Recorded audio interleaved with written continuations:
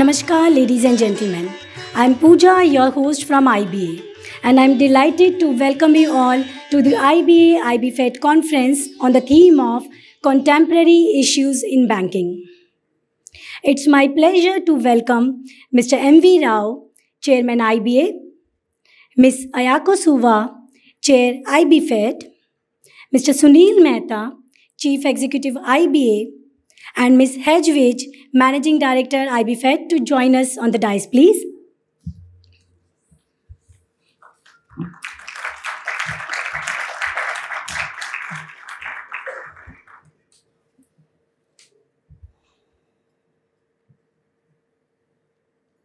Thank you, dignitaries.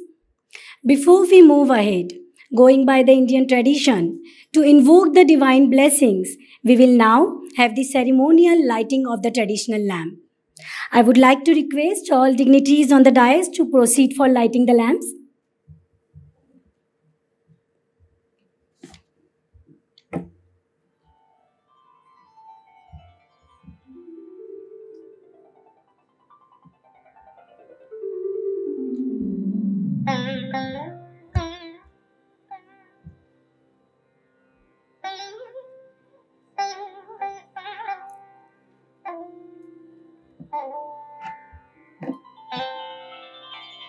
या कुन्देन्दु तुषारहार धवला या शुभ्रवस्त्रामृता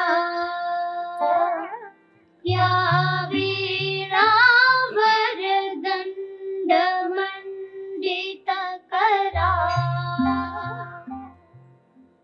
या श्वेतपद्मासना या ब्रह्माच्युत शङ्कर प्रभृतिभिः देवैः सदा वन्दिता सा मां पातु Saraswati Bhagwati निशेष जाड्या. Thank you, dignitaries. Now, I would like to request the Chairman IBA and MD and CEO Central Bank of India to please give the welcome address.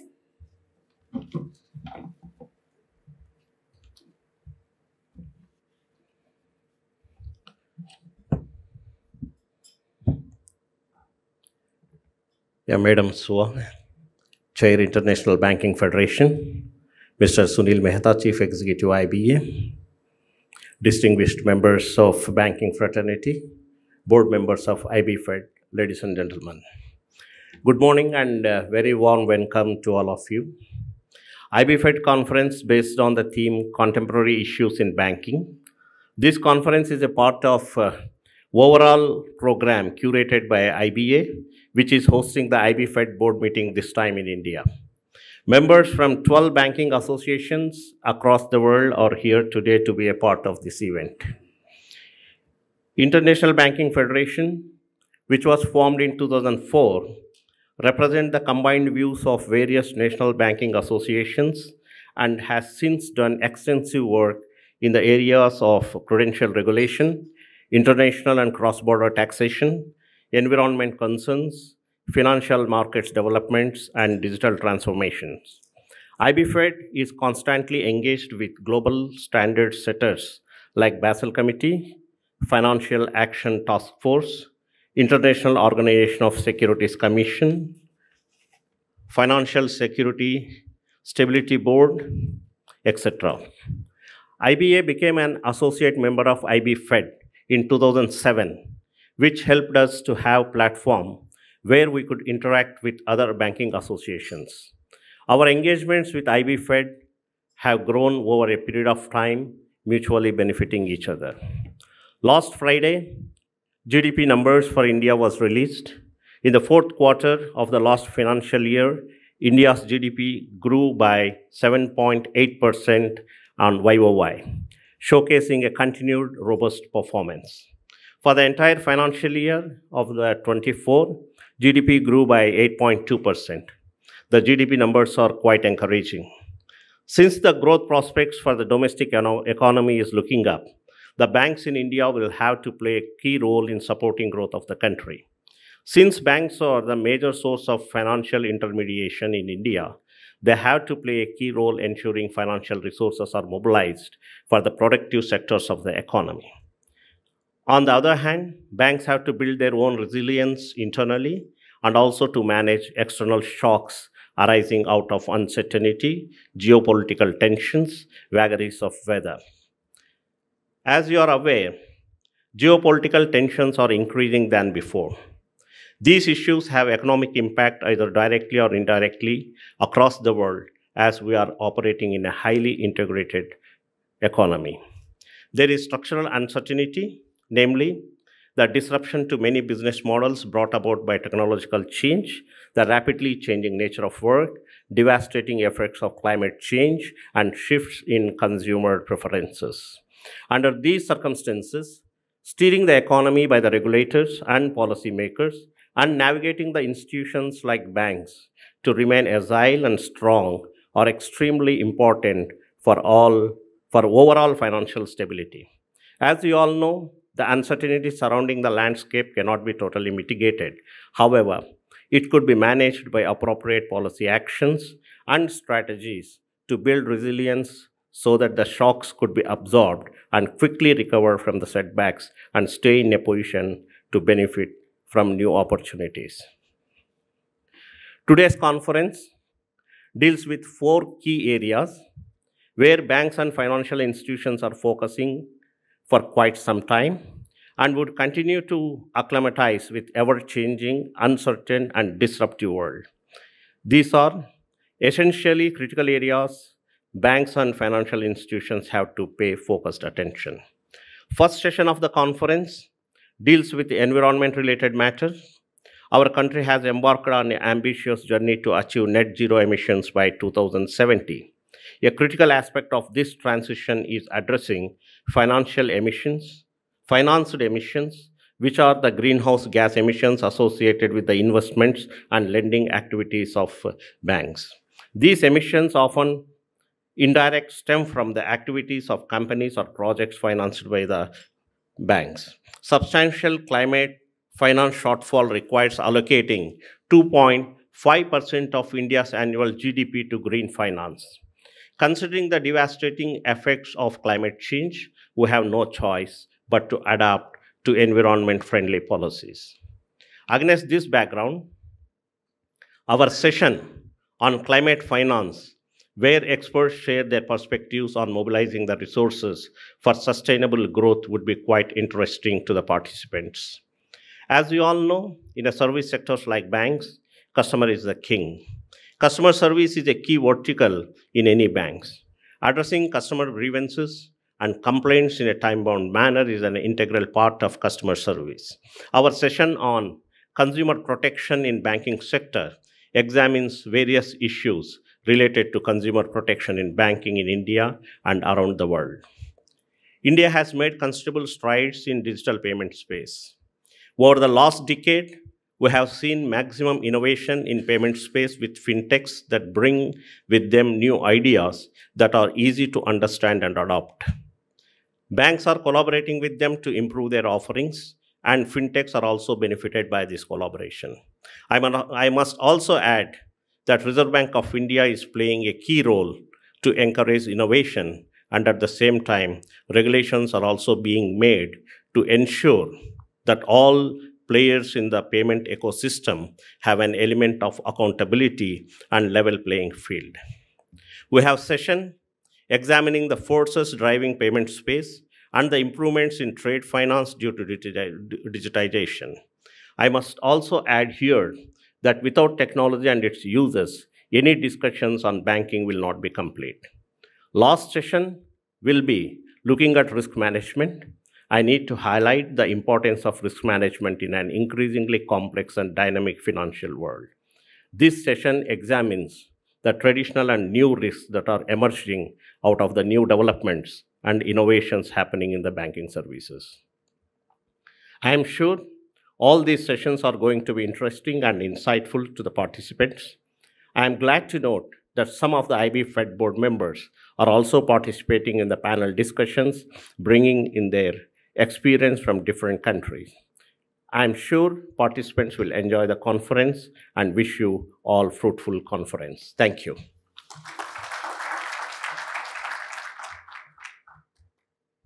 Thank you, sir. Now I would like to request Mr. Sunil Mehta to introduce Ms. Ayako Suwa, IbFed Chair, to the participants.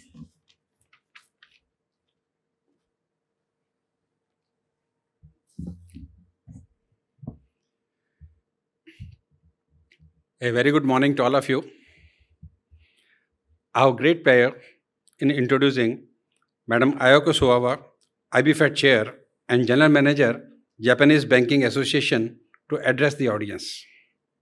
She has been serving as the Chair of the International Banking Federation from 2023. She brings in more than 35 years of experience in banking industry, having worked in different departments of Japanese Banking Association. Her skill encompasses international relations, business development, operations, clearing systems, and public relations. She is Japanese representative for international organizations for standardization and also chairperson of SWIFT user group of Japan. A big round of applause to welcome Madam Ayako. To you, Madam.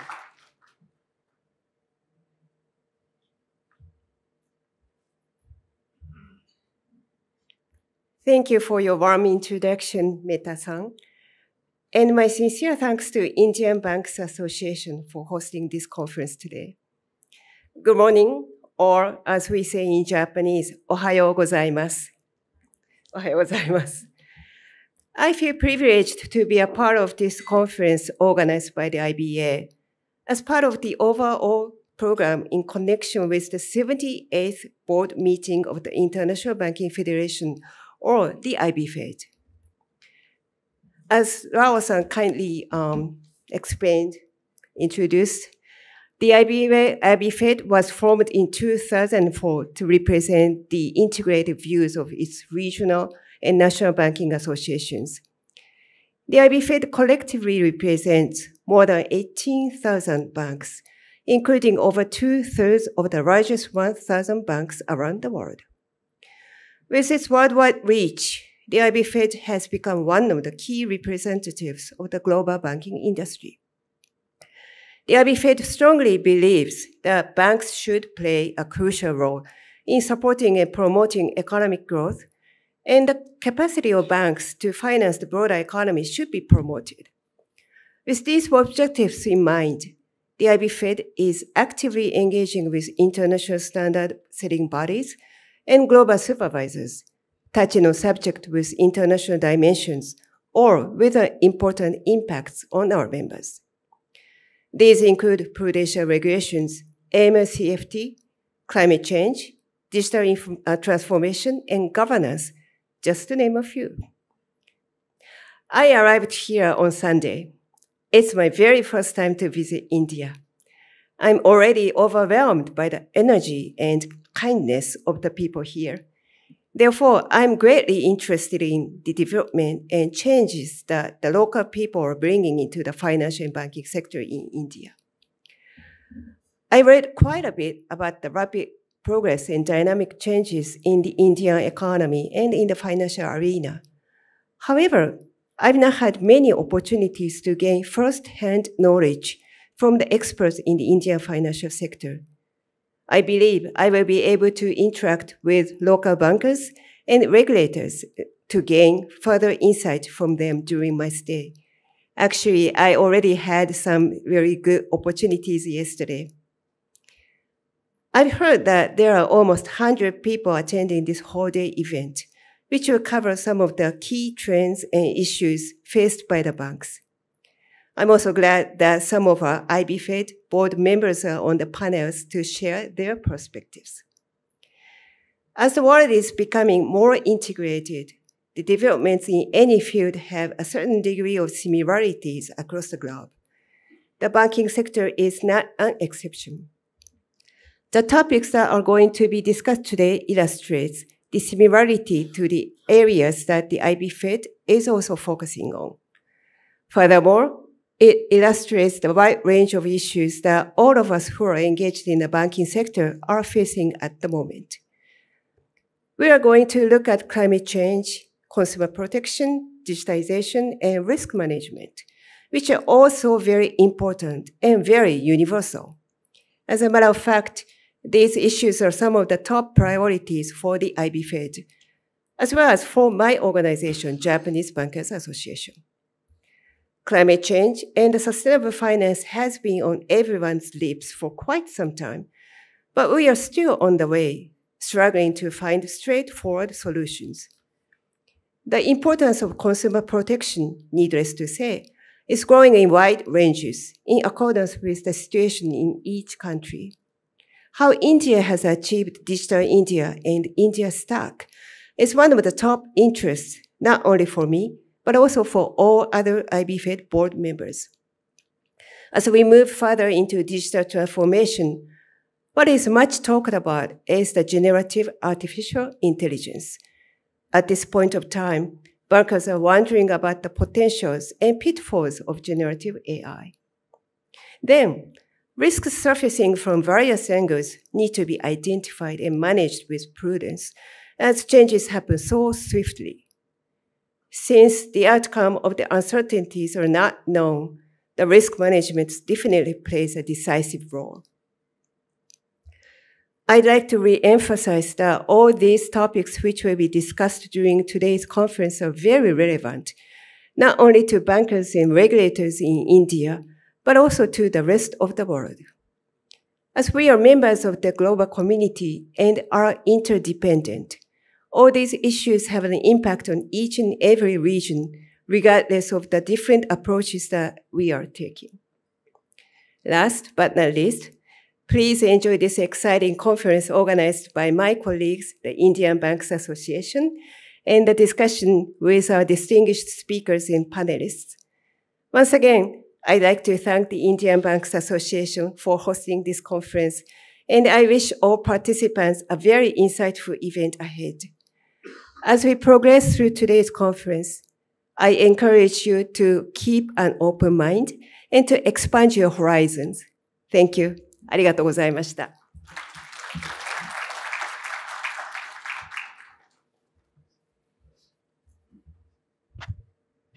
Thank you, ma'am. With this, may I now request Mr. Sunil Mehta to introduce our chief guest, Mr. Amitabh Kant, G20 Sherpa, Ministry of Economic Affairs, Government of India.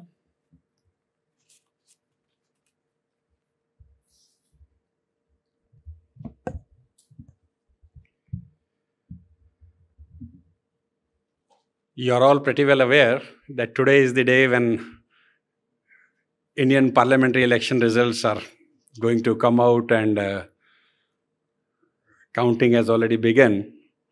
And as G20 Sherpa and as a very important functionary in the government, I think our chief guest, Mr. Amitabh Kant, was indisposed because he was called by the Prime Minister office for some important activities.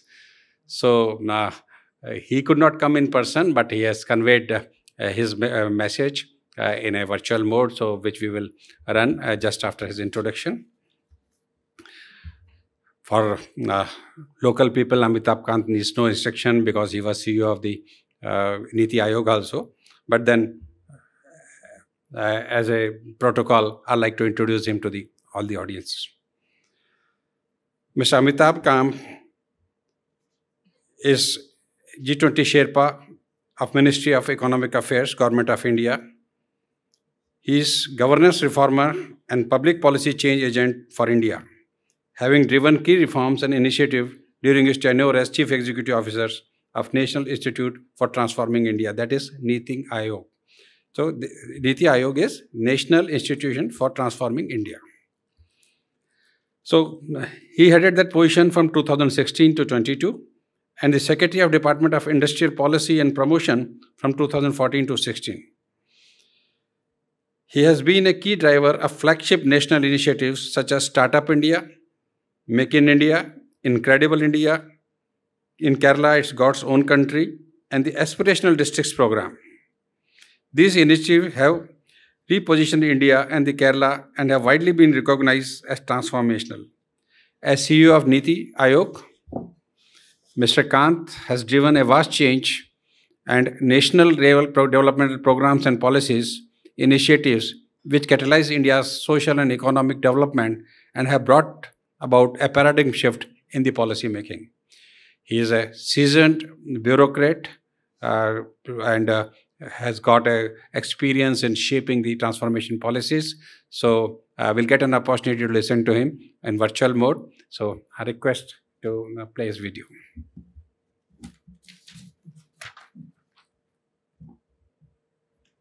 It's a shuru. Distinguished guests, ladies and gentlemen, good morning to all of you.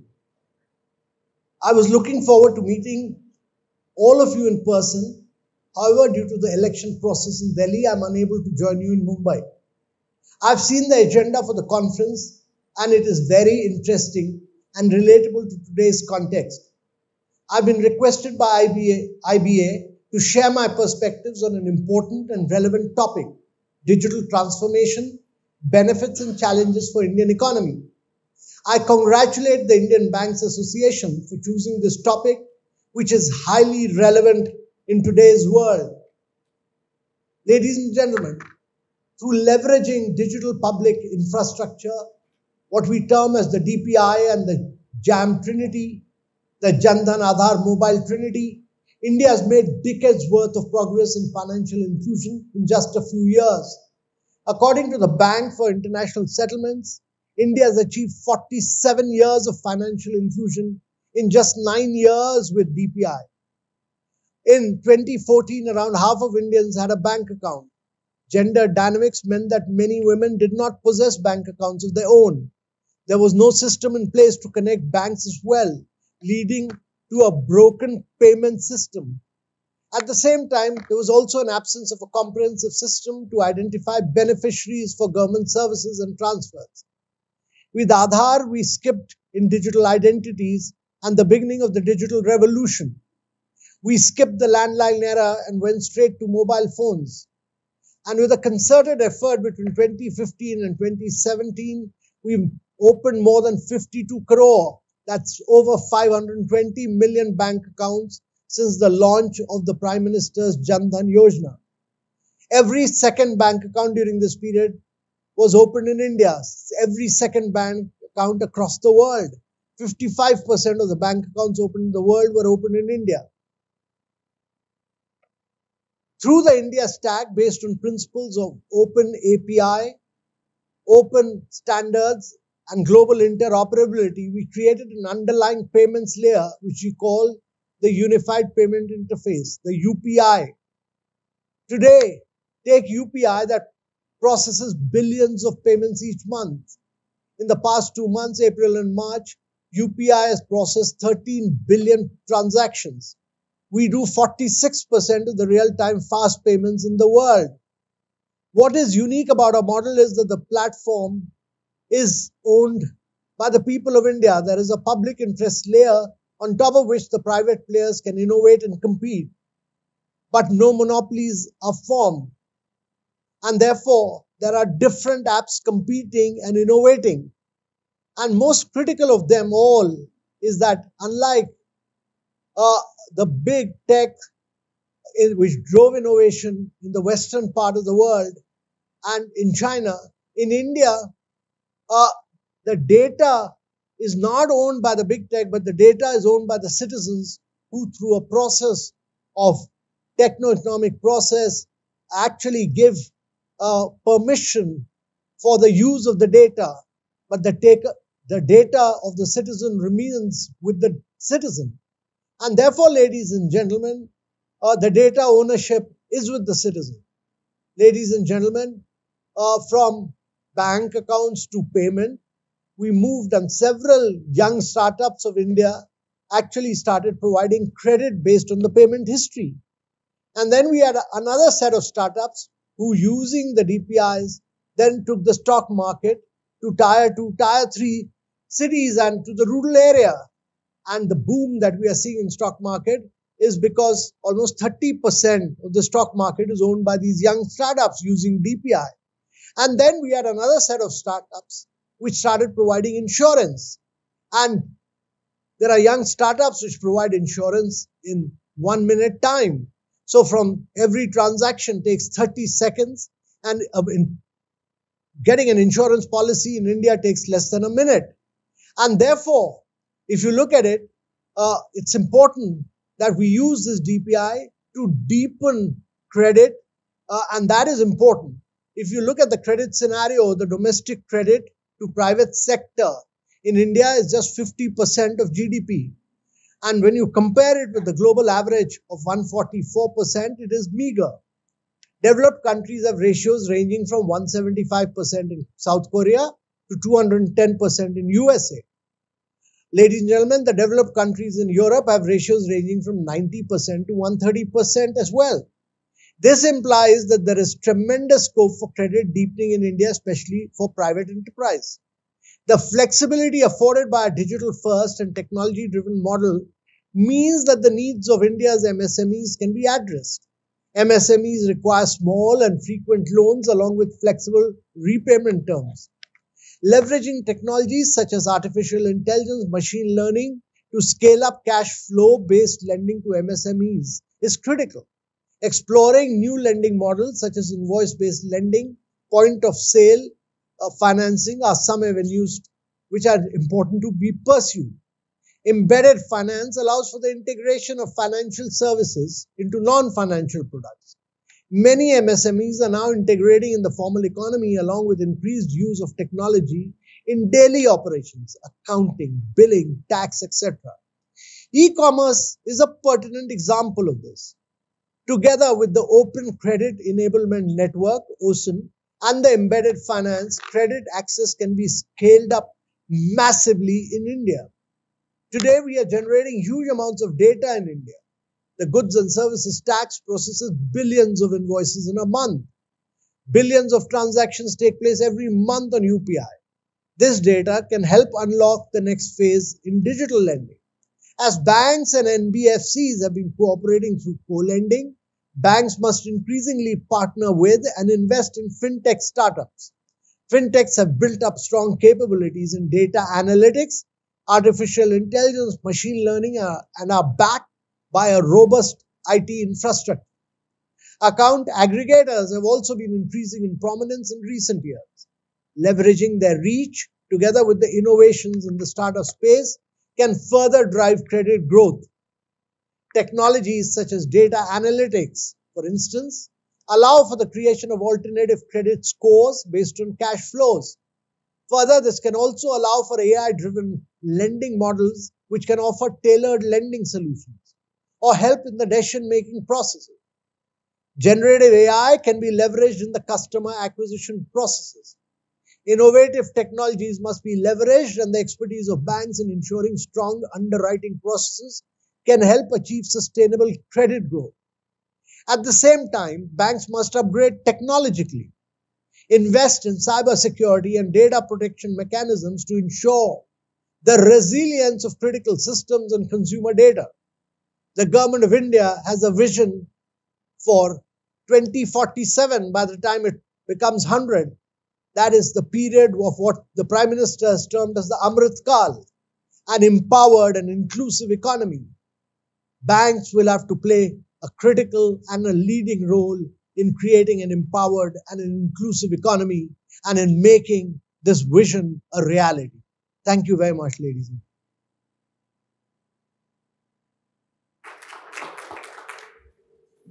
We are thankful to our chief guest for the insightful address. May I now request Mr. Sunil Mehta to propose the vote of thanks for inaugural session. May I request you, sir, to come to the dais?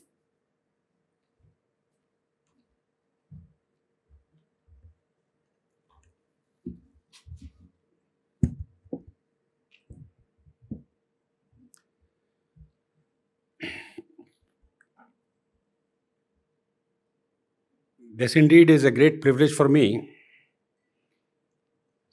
to convey my sincere thanks to our chief guest, Mr. Amitabh Kant, who despite his very busy schedule could find time to record a video and send it to us for this inaugural session. We know about his role and we have heard his vision.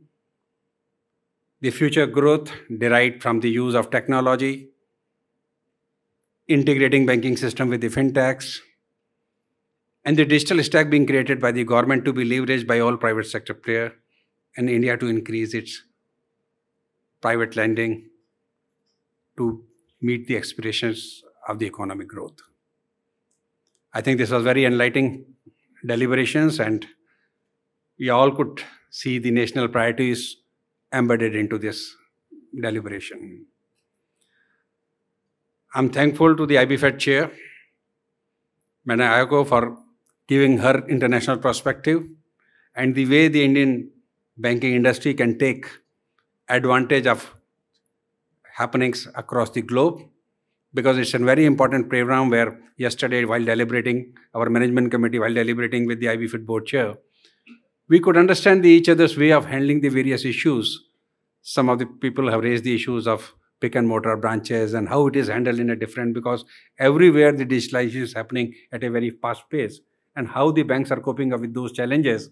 So sharing those international experiences was very useful for all of us. Similarly, about the other topics and the important issues of ESG framework, which were deliberated and questions were raised and the answers were given. So that thing has provided us a platform for peer-to-peer learning.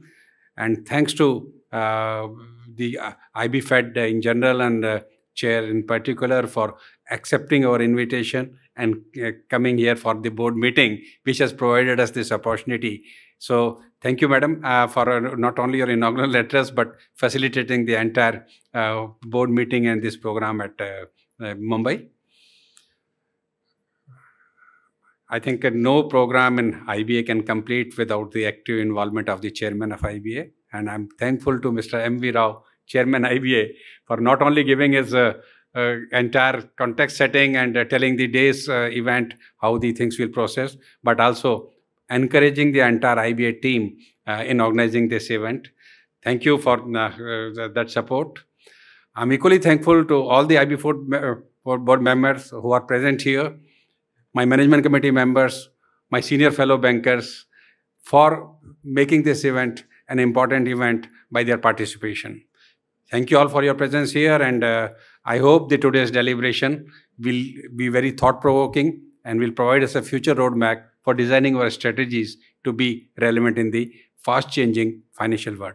Thank you all for your presence here.